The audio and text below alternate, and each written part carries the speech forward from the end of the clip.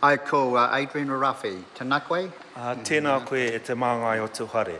O tino tika ana kia tuku mii atu kia tātou katoa o tira, kia whakapiri taku mii atu ki te mii e tukuna mai taku naunga nei pēni ki te whare o tira, kia rātou mā i te wā ingaro, nō reira tēnā tātou katoa.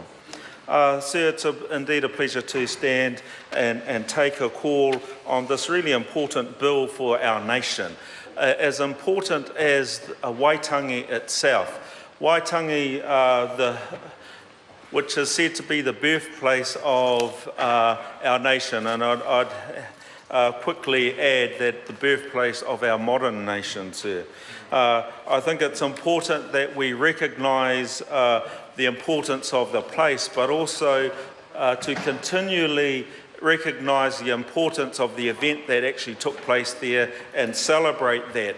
And in doing that, this bill, and talking to this bill, we need to ensure that we make it the best that it can be. And I want to congratulate the Māori Affairs Select Committee, who through their work actually made some really significant changes to the original bill. The bill that was first introduced into the House on the 7th of November 2013, so it's been a long time coming to this point.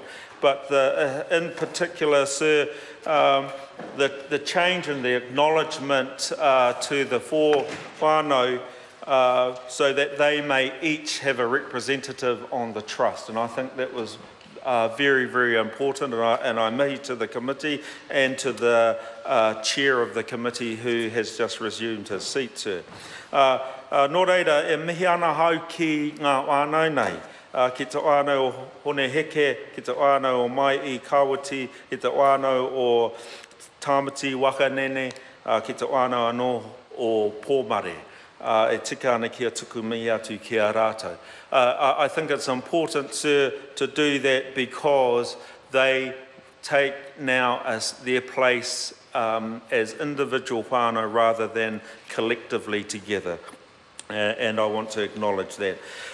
Sir, I want to also acknowledge quite a significant change for which I would characterise as enhancing the partnership between the Crown and ngā iwi o Taitokero for this particular site.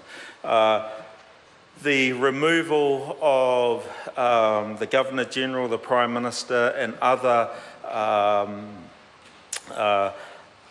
members that held those memberships as in an ex officio capacity, removing them and then establishing the Crown Representative Group, to me takes them out of the trust, but also continues the relationship in a more partnership model, and I think that's a good idea. I also want to acknowledge that there will be a Member of Parliament appointed by the Prime Minister and a Member of Parliament appointed by the Leader of the Opposition as trustees. So in that way, the Parliament still gives the recognition to that trust as being very important to the Parliament. But the relationship is between the trust and the Crown Representative Group.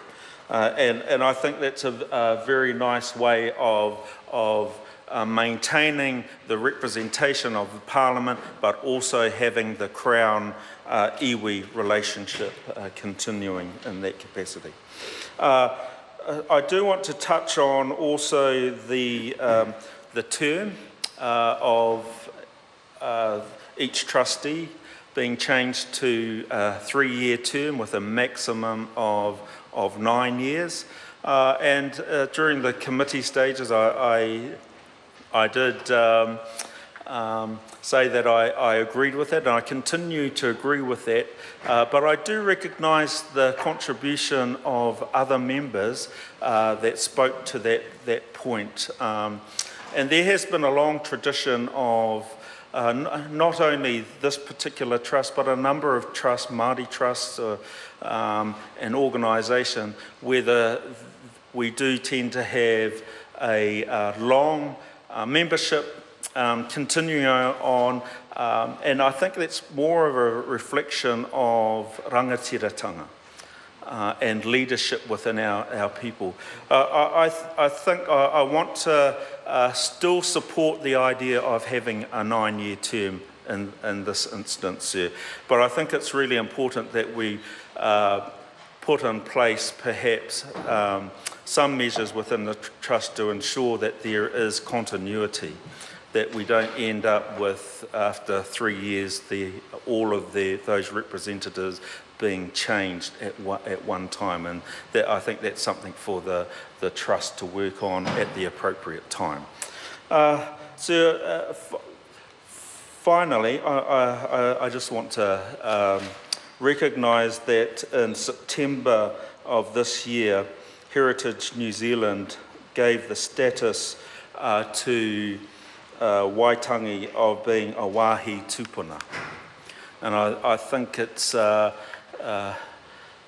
very important that that happened. I also want to suggest to the House and to the Parliament and to the government that we should surely be looking at this special place to us as New Zealanders going through the process of becoming a World Heritage Site. I think that Waitangi is not only important to our country, but it's actually really important to the whole world. And in discussions that I've had on a personal level with Indigenous peoples from around the world, who quite often visit our country on the basis of quite a special treaty between Crown and Māori, the Treaty of Waitangi. And so I think this place is a representation of the treaty and that acknowledgement from others around the world. And so I thought I'd finish on that, that this place is so important that it ought to be a World Heritage Site. Nō reira, e tika ana kia tuku mihi atu ki ngā iwi katoa o Taitokerau, nō reira tēnā tātou.